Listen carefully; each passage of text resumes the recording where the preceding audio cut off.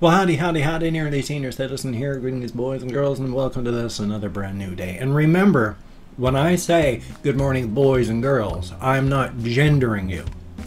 I'm referring to you in childish terms because I'm infantilizing you so I can just not deal with the whole gendering issue entirely.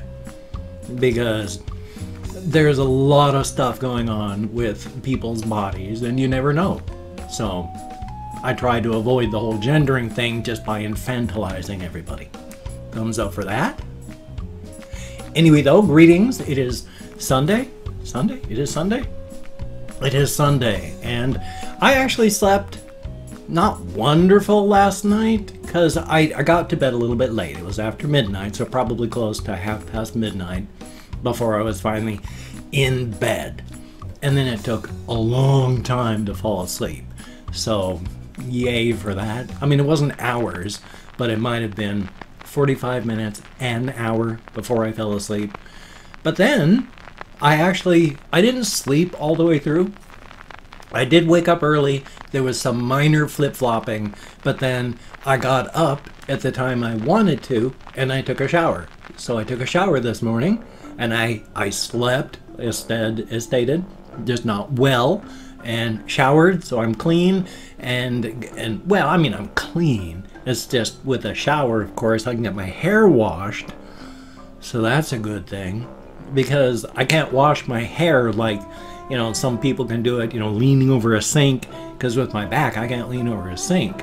And I can't lean into a shower stall to wash my hair because, again, I have to lean and that's going to destroy my back. So I can only wash my hair when I'm standing. So, thumbs up for that. Because I'm happy. Clap along if you feel like a room without a roof. Because I'm happy. Clap along if you feel. I mean, otherwise I'm clean. You know, I wash, and that's a good thing. Definitely a thumbs up. Just I don't use chemicals. You know, just water and a washcloth. But that's okay. It's good. It's fine. It's wonderful. It's a brilliant day, and so I feel okay. I went for small walkies last night, walked to the post office, walked all the way around town, wandered through Safeway going, gosh, you know, I wish I had money to buy stuff, and then left. And then just came home. So I got about an hour's walk, between 2 and 3 miles. I push and I power walk as best I can to make up for intensity, what I lose in, what is that term for? There's a term for length that's kind of like intensity, length of time, but I can't remember what it is. And that's painful. I hate not being able to remember. But make up for in quality what I'm losing in quantity, maybe, to put it that way.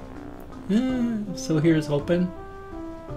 But it was later. It was like 9:30-ish when I went out walking. Well, 9:15. Got back here at about 10:15, so definitely a good thing.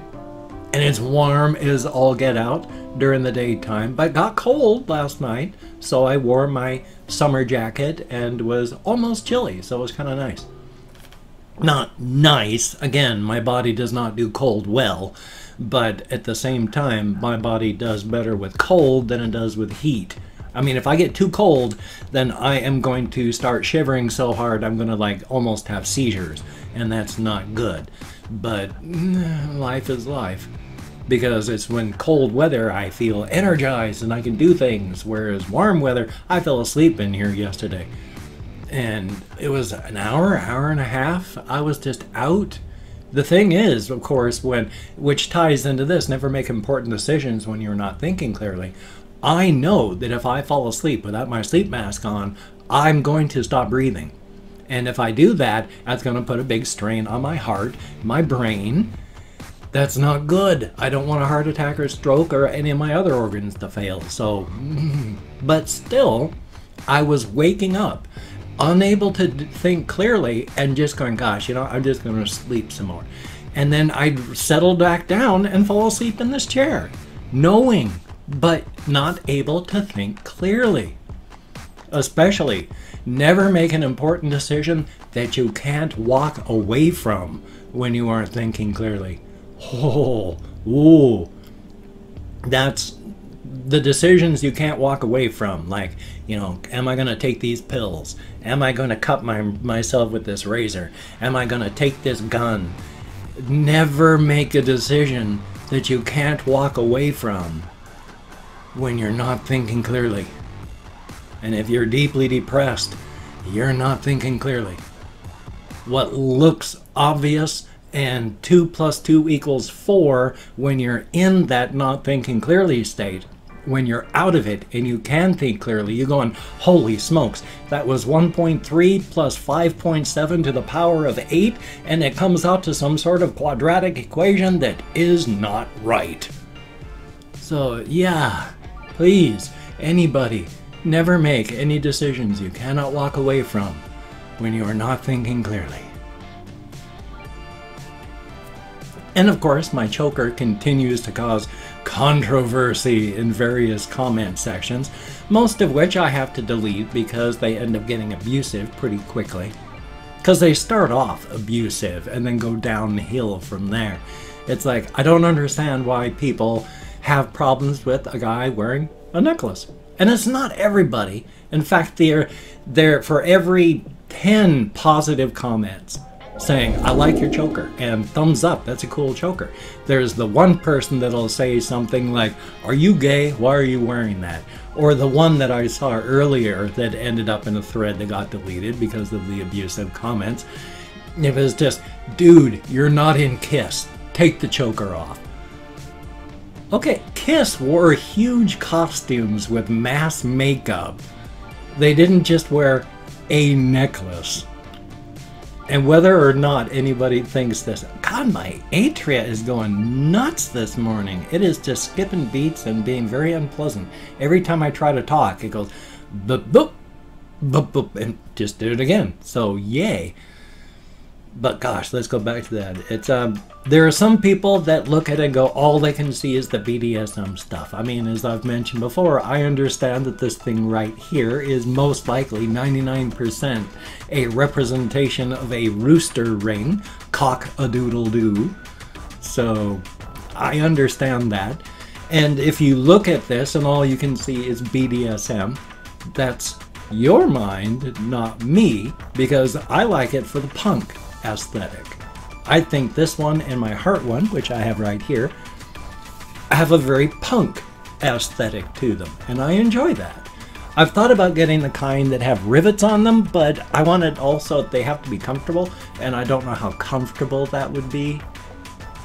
But I grew up during like the big punk time, and I really liked the way punk stuff looks.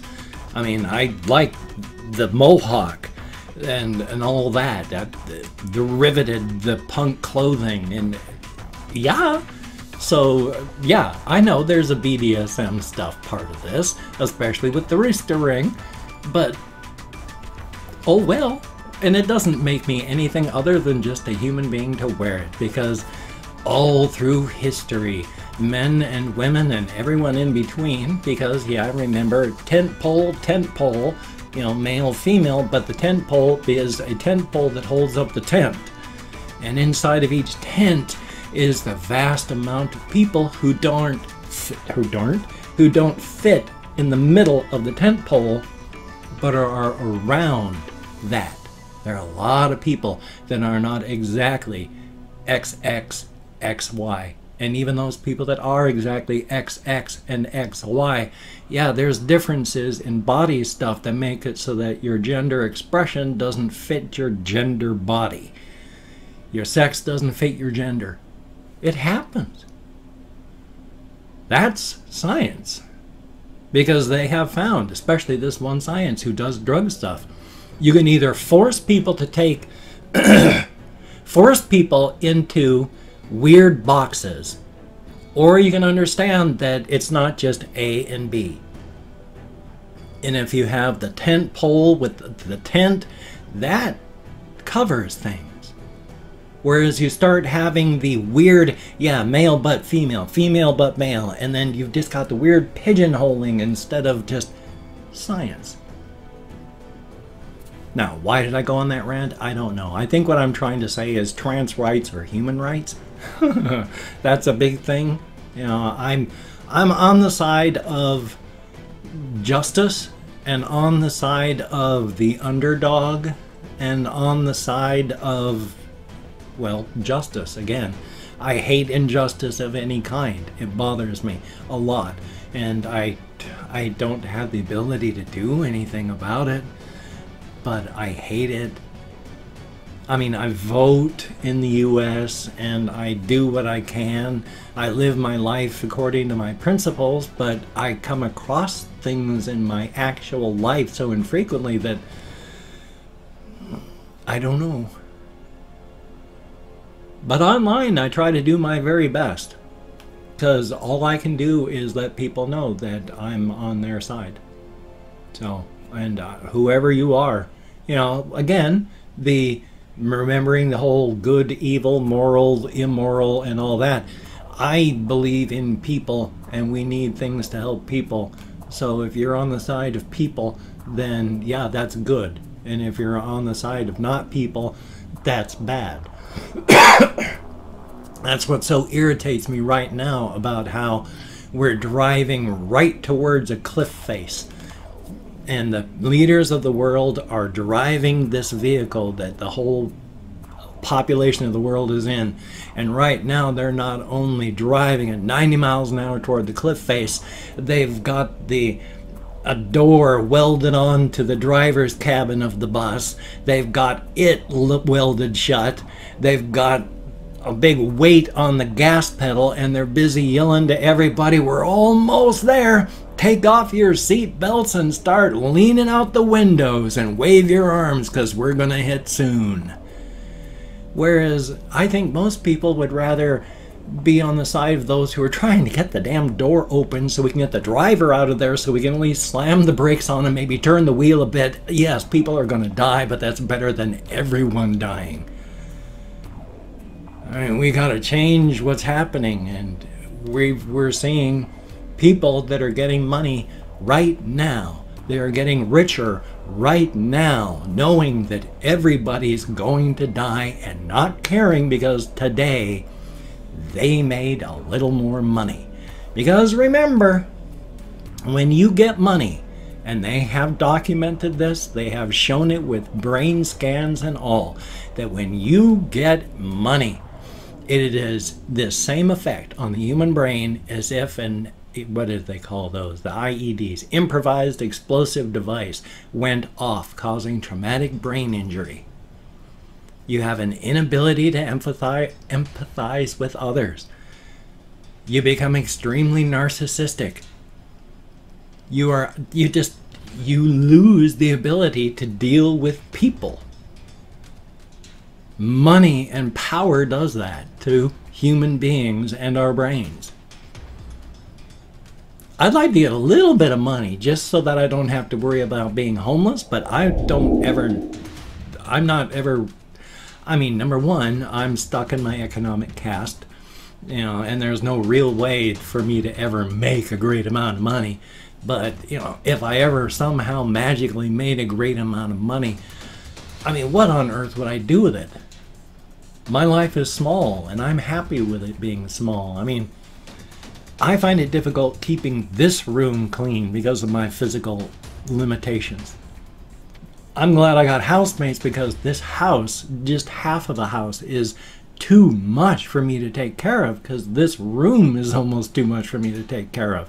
And my bedroom on top of that, it's overwhelming. I don't need a lot. I just need a bedroom, an office, a bathroom, a kitchen, a storage room, and that's it. I just need tiny place. Enough for my space and me, but I don't need a huge amount. I wouldn't know what to do with it.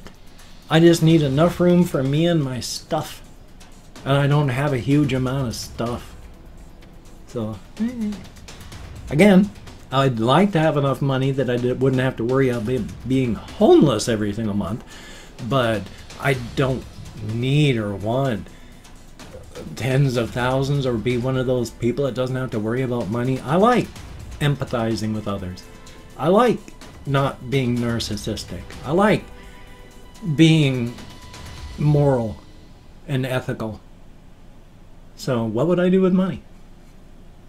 And I've opened up 24 hours worth of comments in my community tab, and I'm going to go through and thank 20 to 25 people for having left me a comment today. Thank you so very, very much. I cannot read all of the comments. There are just so many, they sneak through. I have them listed chronologically, but there's just so many. If I missed you, I'm very, very sorry. If I mispronounced the username, no disrespect is intended. I'm an American English speaker. We're just not good at that. Again, I'm not reading the comments right now. I'm going to read them afterward and thumbs up each one I can. Answer as many as possible. But again, there's just a lot. And of course, I count in American Sign Language. But with my depression, fibro, and more, I'm lucky I can remember that my name is not Rutherford P. Farquhar. So that's why it's arranged at 20 to 25. So here we go. Let me call up my Chrome. And we have the sun. Very cool. Kiralinum. Oh, with knee operations. Luckily, they are very routine, so there shouldn't be much of an issue. Camel piss flavor. I would not drink that soda. Freeze, greatly appreciated. Pandora NYC1, thank you so very much. Melissa R, greatly appreciated. Sebastian Ferris, definitely, and thank you so much for being so patient. Thomas Gibson, greatly appreciated. Russ X5Z, thank you very, very much. Marble Man YT, there's a mix of capital and non-capitalized letters, so that's why it was hard to read. Miller Jude, thumbs up and thank you. Yotoki, I sure hope I'm close, but I bet I'm nowhere near. Random person, thank you very, very much. Ashura Marsh, greatly appreciated.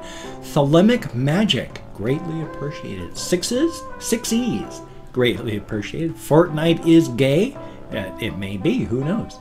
Narvel Swagger, I mean, it doesn't matter if it is gay. I mean, why would that matter? Justina, greatly appreciated. Thomas S, thumbs up and thank you. I play games. Oh, that's a good thing. Shaylee Horner, greatly appreciated. Mike Hutton, thumbs up and thank you. And if that's the same Mike Hutton that I know of, we were been friends for like decades, so hopefully it is. Cy, greatly appreciated. And last but not least, Chris, with an apostrophe, thumbs up and thank you. Ah, my arm hurts. Damn, I don't know why. Ever since I fell down, but it's been like 5 months now. But ever since I fell, it's just hurt right inside there when I lift my arm up for any length of time. And it didn't before, but it does now. Still. I wonder why. Oh well though. Hey, if you could, check out my various links. I have Twitter, Facebook, GoFundMe, Patreon.com, NearlySeniorCitizen.com. If you could donate to my GoFundMe campaign or become a Patreon.com patron like one of these beautiful and awesome people, that would be beautiful and awesome. Now, if you cannot donate or you simply do not donate, I do take all good wishes and I deposit them in the bank of my heart where I draw interest, so thank you very much.